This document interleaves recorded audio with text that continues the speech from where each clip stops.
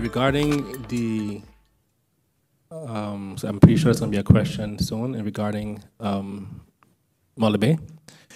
Yesterday, the Prime Minister and myself met with the directors of Sun Resorts, namely Miguel Alexander and Juamali Martis. They have been appointed by the shareholder of the Sun Resorts to solve the current problems of Sun Resorts, and in particular to realize the sale of Muller Bay property. I would like to also make it clear that Muller Bay itself, it's in the hands of a private entity. So the land is obviously in the hands of the entity I just mentioned. In the request for the offers to purchase, Sun Resorts is offering for a sale of a piece of land of about 11,000 square meters. The main reason for the sale of the parcel is to raise funds to finance the operations of Sun Resorts on Muller Bay, to pay off huge debts such as taxes, social premiums, insurances, consultants, utility bills, etc., which have not been paid by the former management of the Sun Resorts. And last but definitely not least, to have the necessary funds available in order to carry out the process of the sale of Muller Bay property in a professional and transparent manner. In addition, in the offer request, it mentions that the submissions of offers explicitly and irrevocably reserves the right to cancel their process at any point of time and or to not consider any specific offers made for any reason and for no reasons at all. So that was also mentioned in the document. We've also discussed yesterday with the entity that St. Martin will continue to be informed of any sales, anything regarding the land purchase, the sale of Muller Bay or things to do with Muller Bay. Yes, we do know that it is a private entity and also private property, but at the end of the day, St. Martin has been disadvantaged since 1995, and we as a government also, you need buy-in and support of the government also to be able to execute such a project. So we've again asked to continue to be informed in any plans, any processes going forward, and they have committed to doing so.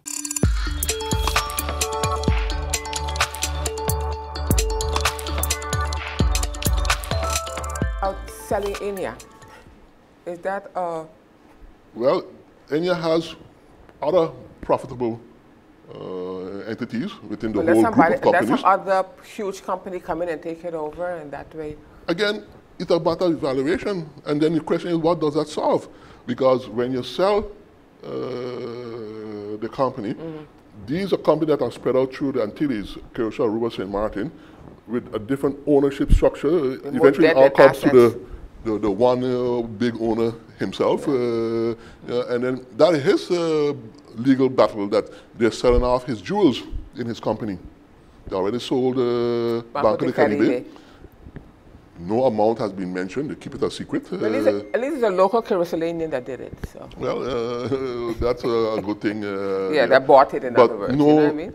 Amount has been given, so we don't know, but apparently it's not enough to cover the the financial liabilities. So, you know, the question is when you start selling off all these jewels, you end up with then the one entity that has all the problems, because that one, nobody gonna buy that one. Yeah, okay. You know, so this is the essence of the problem. And then the question is, when you sell off all these entities, is the revenue enough to cover the debts of your life insurance? Again, if that's not the case, then you know where are we going? Yeah. You know, so that is why they're looking for government to solve that problem. But I've always said it shouldn't be government, because when you put these problems in the hands of government, ultimately who's the one paying? The taxpayers. The people, yeah. You and I, we are the ones that end up paying and footing this bill. You know, we have a central bank that had a legal obligation to oversee. Thank you. Oversee this entity. They dropped the ball.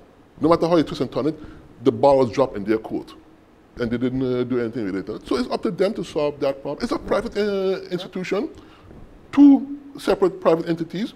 Let them solve their own problems. And if in worst case scenario, if people's lives or people's financial lives are at stake, that is then say, okay, then government can step in and do the honorable thing and guard those people. But at the end, there is a commercial entity. When they were making profits, Valerie, did we get a cut out of that profit? No. Oh, when they were shipping out the $100 million to the U.S. to Ansar, did we get a little cut out of that? No. Thank you. Not we then. Maybe others did. But we didn't. We didn't. So why do we have to foot the bill? We didn't see a stiver, okay? Thank you. Not even said that. That is what they call it a red cent, okay? What do you call a Rex dollar in Papamento? Dipsy? You're dipsy. Not a red cent, as our grandparents would say. But this has all been the discussion when it comes to these situations. Why do the taxpayers have to bail out private entities when they were making profits? The taxpayers wasn't profiting from that. So why does the taxpayer have to pay for these liabilities? At the end of the day, in our capitalistic system, it's not fair where that is concerned. So they have to find a different solution for these problems. Start changing some laws around here. Well, that's another discussion again. Changing laws, who will have to change those laws, Valerie? Not doing them. It's not being done. Okay. So at the end of the day, they all come with this term, too big to fail. Yeah. But hey, when it was too big to profit, we weren't profiting from it. So why should we pay for their failure now? When it's failing now, who's going to exactly? We are stuck in the middle of it. Okay. So to recap the situation, I believe that this is a testing of the market by putting up this small plot of land of Mulled Bay for sale. It's to test the market.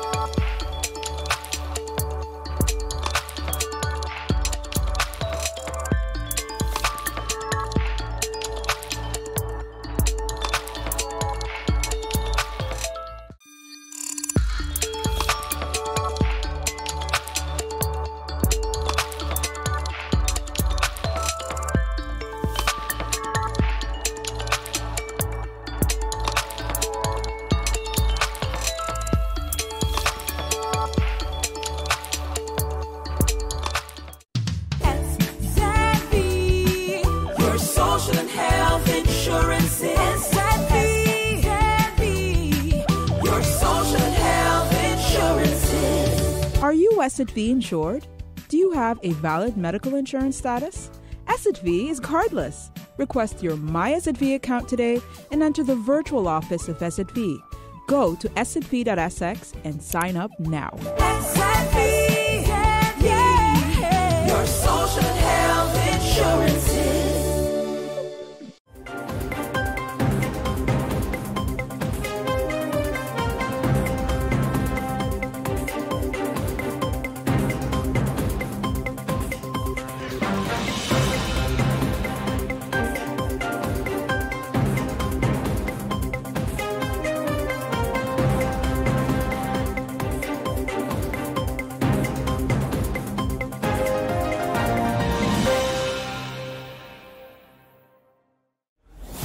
During the hurricane season, a potential tropical cyclone can produce rainfall that can cause flash flooding and rockfalls. Stay away from flood-prone areas during heavy rainfall, such as Jump Up Casino on Emerald Plain Road in Phillipsburg, ATLH Road Roundabout, L.B. Scott Road from Emilio Wilson Park until Cake House Supermarket, Zaker's Gut from Petro Plus Gas Station until the Seventh-day Adventist Church, Welchalaken Road K Hill from Welchalaken Road Roundabout until the One-Tete Loke Roundabout, Beacon Hill Road from Sunset Bar and Grill until the beginning of White Sands Road, and Rhine Road, also known as Mulled Bay Road, after Sonesto Maho Beach Hotel to the entrance of Cooper Coy from the intersection of the University Drive until the intersection of Rio Grande. For more information on how you can keep yourself and your family safe this hurricane season, visit stmartingolf.org/hurricane. This public service announcement is brought to you by the government of St. Martin.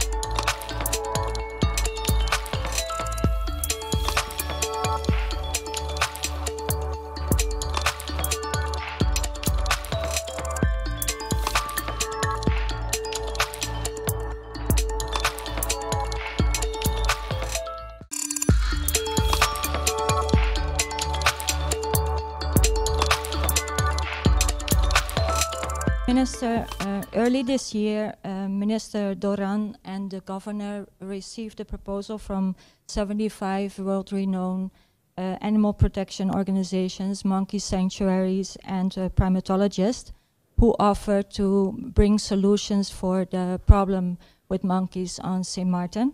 At their expense, there would be no cost for the government of St. Martin. Was this proposal ever considered, seeing that at the moment hundreds of thousands of dollars are spent on the killing of monkeys, and it gains a lot of bad press internationally? Any decision as it regards to that is taken with the necessary input and advice of the NGOs that government deals with. So whether it's the Nature Foundation, Pride, EPIC, and the rest, I'm not sure. I don't want to call names that aren't part of it. So if I mention one that isn't it, I know for sure Nature Foundation.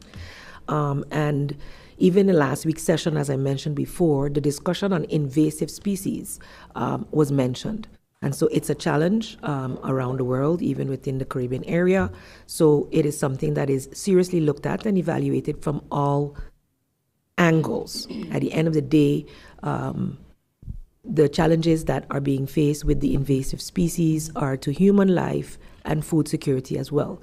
So they're destroying crops as well as posing a threat and a harm to human life. So, and that is being weighed along with whatever is happening. I will check into the petition that was sent to His Excellency the Governor and further discuss with the Ministry of Rami the way forward. Is it possible that we get an update on that research that was done that refutes that of the Nature Foundation as a government? But in addition to that, I don't know what research was done in that regard, but I know for sure that the people on the ground, the people that are actually in agriculture, the people that have been and have to live through the monkey devastation on the island, they don't need any person from overseas to come and tell them that what they're experiencing isn't real. You could go and ask Mr. Jocelyn Richardson, Denicia White, and others, right? Their crops, their mangoes, even Ms. Shaw here has her own garden, suffers through the issues with the monkeys. And at the end of the day, as Prime Minister mentioned, it's an invasive species, right? Just like how we have, I believe, 1% of our Antilles iguana left. Just like in Aruba, boa constrictors are not native to Aruba, so they have like a culling season. In the U.S., they have the same issues with alligators and other species, right? At the end of the day, I stand for our people that can't make their regular living anymore, can't continue to produce their crops because nothing is being done in a sense of, at the very least, stopping the producing of the monkeys. And it might look cute, right, for persons that have to come in to visit on vacation, right? But it isn't for the persons that have to live here. So you can send information, but I personally stand with our agriculturists. I stand with all persons that have to live here and suffer through, our residents even with their regular gardens that have complaints every day, right? Because they don't find it cute.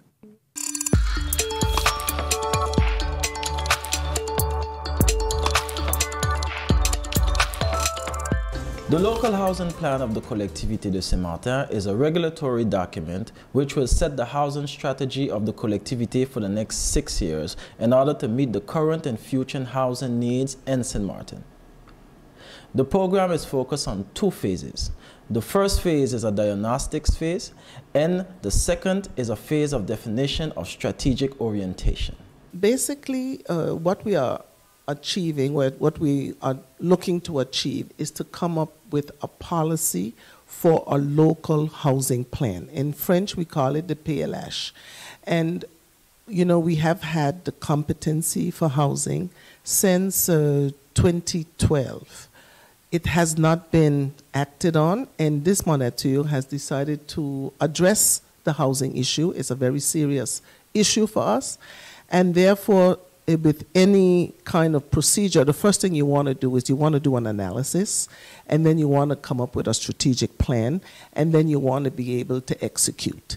And so therefore, we started the process in September 2022, where we did analysis of the housing situation on the island, and we have taken a consultant company to do the job.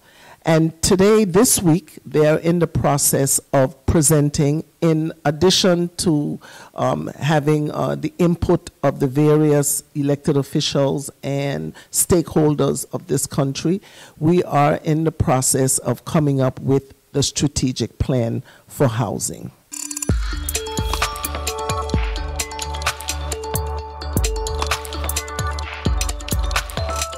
The Collectivité de Saint-Martin and its delegation Solidarité Santé et Famille have developed an activity for the elderly on the northern side of the island called Semaine Bleue.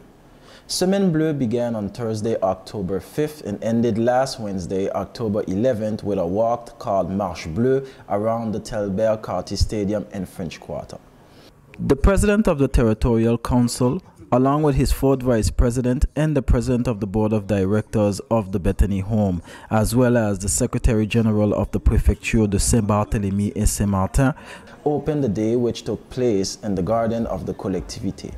A dozen associations and social organizations also participated in the event. Celebrating Senior Citizens Week, and I'm happy, very much happy and delighted to be part of this event, because it's an opportunity that is given to us to celebrate, to show appreciation, to show much compassion and much love for the senior citizens of our community, because they have done so much in their time to strengthen this society, to take good care of our children, and to make valuable contribution to the advancement of the St. Martin society.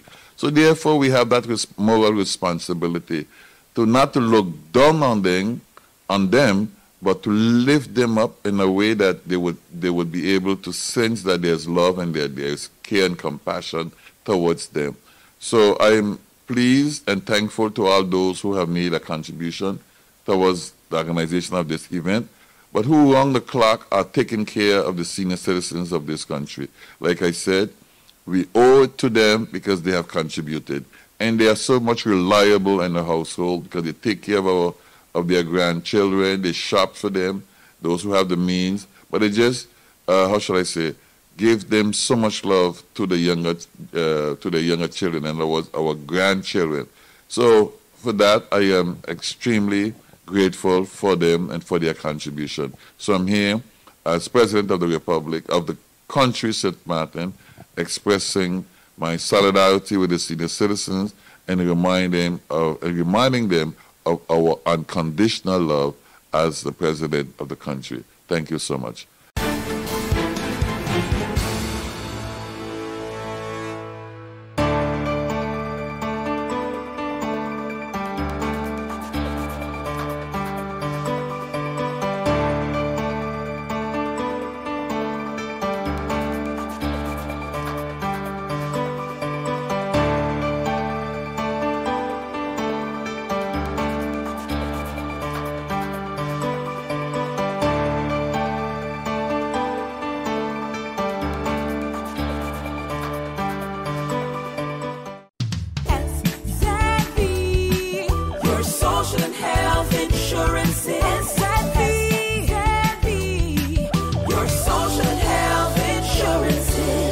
Are you SXM insured? Do you have a valid medical insurance status? SXM is cardless. Request your My SXM account today and enter the virtual office of SXM. Go to sxv.sx and sign up now. SXM, yeah, your social health insurances. It's hurricane season. Are you prepared? Here are a few tips to keep in mind to help keep you and your family safe. The Atlantic hurricane season runs from June 1st to November 30th, with the peak occurring between mid-August and late October. This hurricane season, be sure to put together a go bag. A disaster supply kit including a flashlight, batteries, cash, first aid and supplies, medications, and copies of your critical information if you need to evacuate. This public service announcement was brought to you by the government of St. Martin.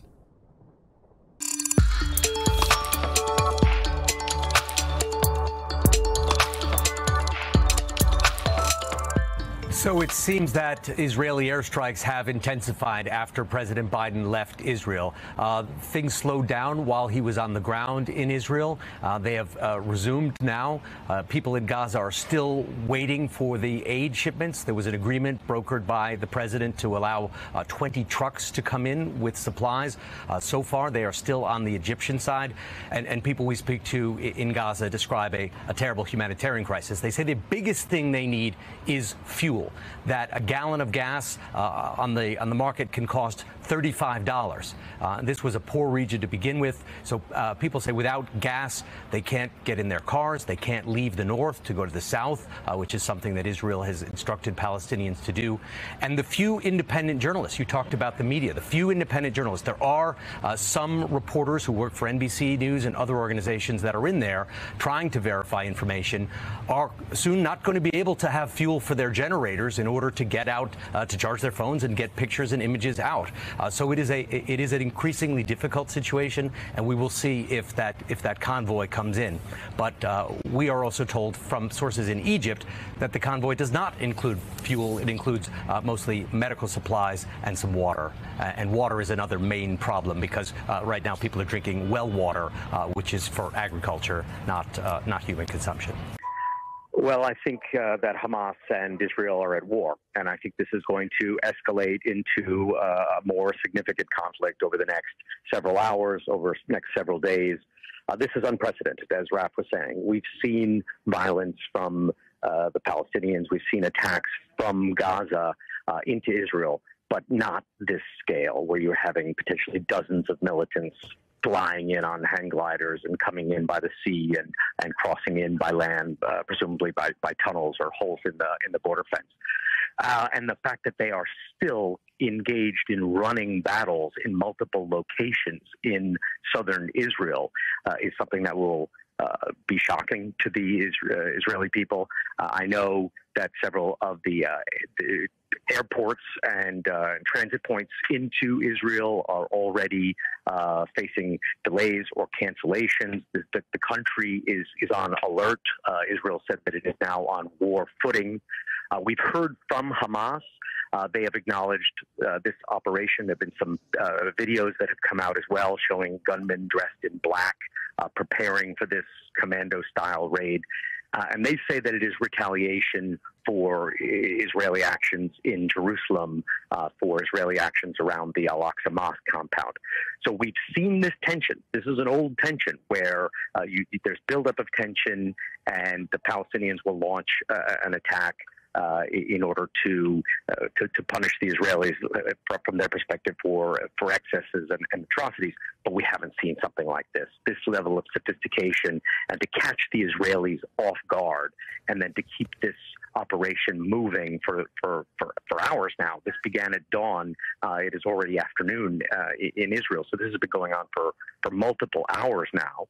I think it's very likely that we're going to see an escalation in some sort of small-scale war, maybe bigger-scale war between Hamas and Israel, and I think we're in the early phases of that right now.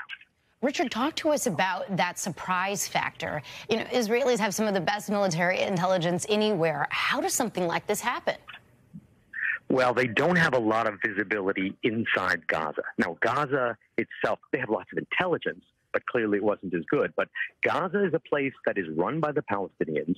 We're talking about an area that is more or less closed off. It's often compared to the biggest prison in the world. We're talking just over 2 million people that live there, Gaza City being the biggest population center, very densely populated.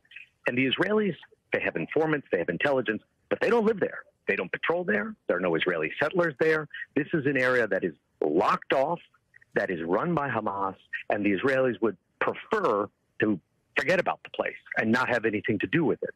But what happened is Hamas is in charge. Hamas is very militant, very organized. They've been looking for the leader of Hamas, Mohammed Deif, for years. He's the one who personally announced this operation. So this, from Hamas's point of view, is an enormous coup to carry out a sophisticated surprise attack like this. Israeli officials have said Hamas made a huge mistake because it's going to bring an enormous reprisal.